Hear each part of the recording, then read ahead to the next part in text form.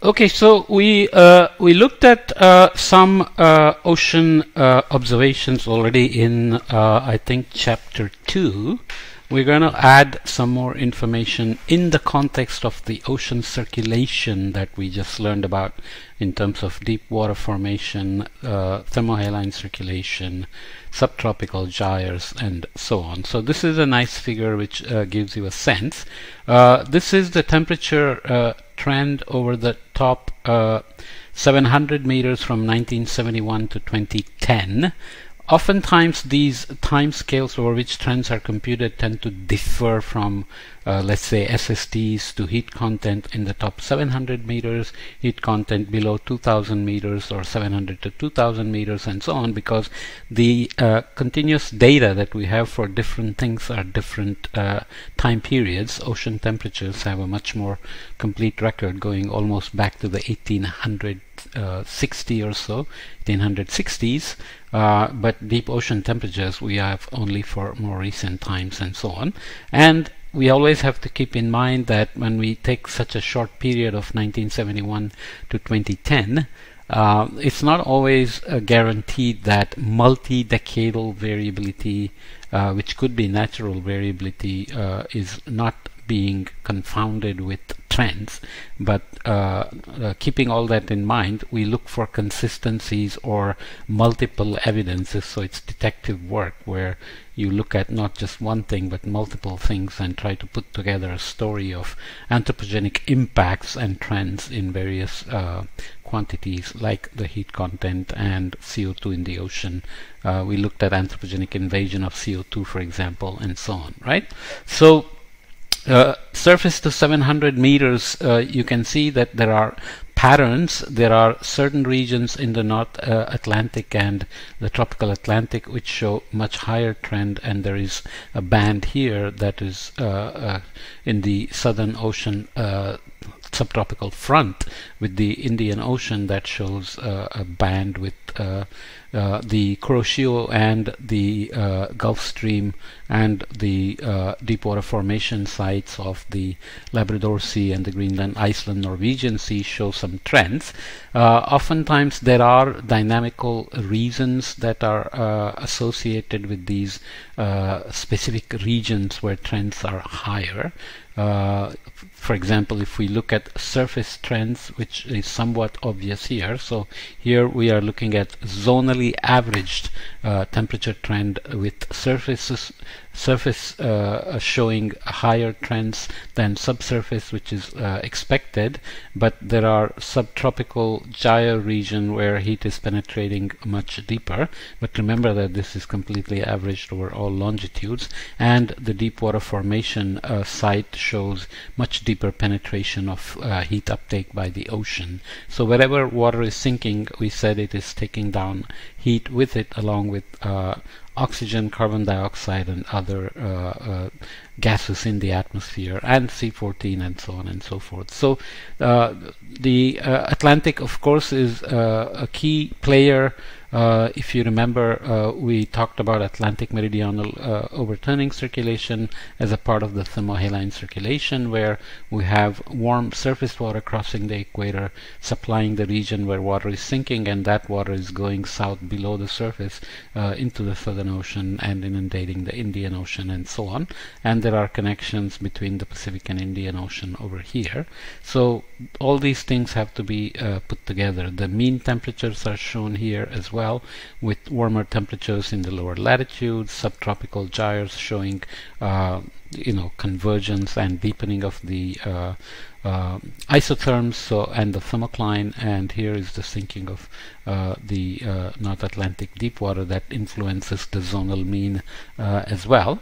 And here are the horizontally averaged surface temperature changes, showing again with depth. What's the difference? This is a section. This is zonally averaged trend, and this is horizontally averaged temperature changes. So these trends are in degrees C per decade with the scale shown here. You might think, what's the big deal? These are such small numbers, but the problem is that the amount of heat, the amount of energy with each centimeter of the ocean or each meter of the ocean warming by 0.1 degree C can be huge. It can be compared to the total amount of energy that's produced and consumed by the entire planet, for example. So these are not small numbers here when we looked at petajoules before and so on. So this is the difference between surface temperature and temperature at 200 degrees centigrade over this period of 1960 to 2010, and you can see that the deeper ocean is beginning to warm. So the temperature difference is increasing, which means surface is warming and subsurface is still catching up. As you can see here, this is now this is a section of trend, and this is change over time. So just be sure you understand those things. So this is the zonal mean trend, and this is the evolution. So in the 1960s to about the 80s, there was not much warming near the surface or in the deeper ocean. But as we got into the 80s and 90s and 2000s, the surface warming has accelerated, and the penetration of heat deeper into the ocean has also accelerated with these warming rates of degrees C per decade. So one has to be able to appreciate the amount of energy that the ocean is taking up. The thermohaline circulation directly affects the ocean dynamics, atmosphere dynamics in general, tend to affect the patterns of warming. We talked about polar amplification and land warming versus ocean warming. We talked about the Gulf Stream region warming in the North Atlantic, and here is a warming hole that is over this period 1990 to 2019 is a minimum in warming, or maybe even slightly negative. Why does this happen? So if you now use our ideas or our understanding of the thermohaline circulation, remember the upper branch of the thermohaline circulation is bringing heat across the equator to this region where the water is sinking. So one of the ideas is that the thermohaline circulation is slowing down, so less heat is being brought to this region, and there are evidences. Thermohaline circulation is easier to define, but it's not very easy to measure.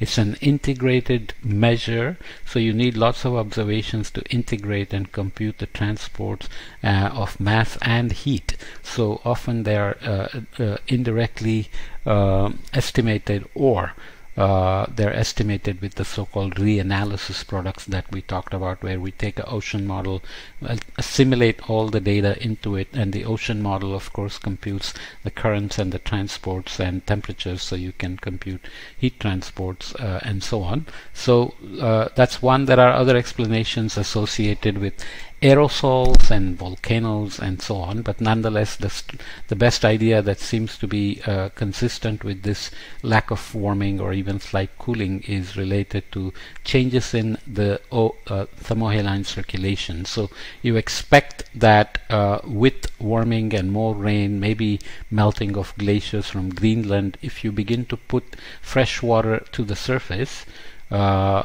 in the region of deep water formation, then it becomes harder to create denser water. Okay, remember that salinity is much higher here than here, and that's one of the reasons why you can form deep water here, but if you put fresh water, that's going to get weaker. The other region that's always very interesting and important is this Eastern Pacific region, which also shows a slight cooling or much less warming than over here. For example, this is in the range of, let's say, 0.5 to 0.8 degrees centigrade per degree Fahrenheit per decade or so, whereas here it is close to 0 or maybe minus 0.1 to 2 degree Fahrenheit per decade. Why does it matter? Because this is climatologically the cold place around Galapagos with upwelling and temperatures on the annual mean of 20 to 23 degrees centigrade, whereas here it is more in the range of 28 to 29 degrees centigrade. And remember, where there are cold temperatures there are high pressures, where there are warm temperatures there are low pressures. Near the equator the Coriolis is weak, so pressure gradient from the east to west can drive winds.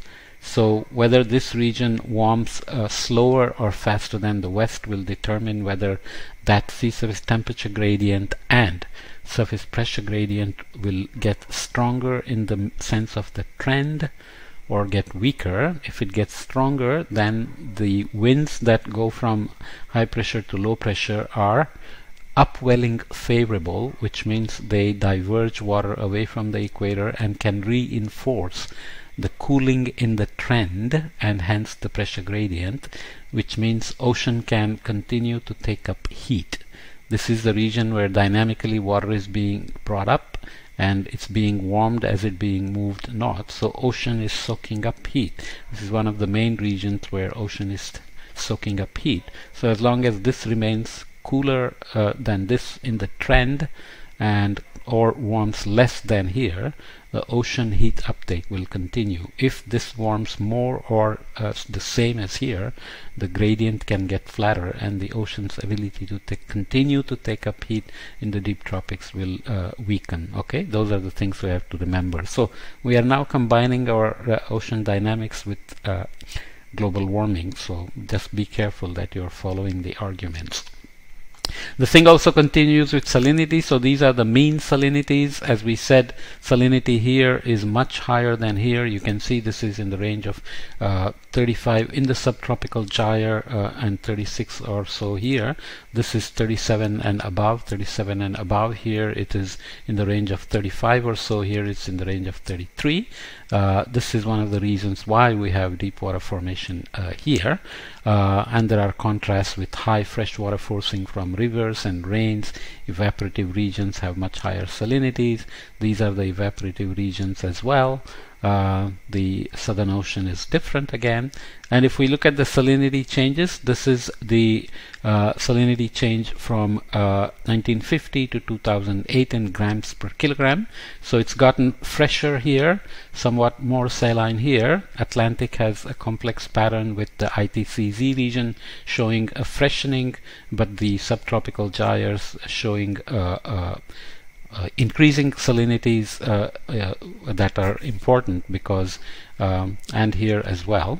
So this should be consistent with changes in evaporation, precipitation, Atlantic meridional overturning circulation, and so on. So this is how we work, by combining multiple evidences to say how global warming is affecting surface ocean, subsurface ocean, heat uptake, and precipitation changes. So salinity can act as an indicator of changes in the hydrologic cycle. Clearly increased rainfall would increase salinity, decreased rainfall and increased evaporation would increase salinity, and so on. So these are the kind of rain gauges or hydrological cycle metrics of the ocean. So I'm just going through this so that you can appreciate the interactions between the ocean and the atmosphere as climate science. We'll look at one good example in the next podcast of El Nino and how atmosphere responds and ocean responds to global warming, and how the system is recording the changes in heat content, heat penetration, salinity changes, precipitation changes, hydrological changes, and when we look at impact, it will become much more clear about the other evidences that we look at to understand global changes. Okay.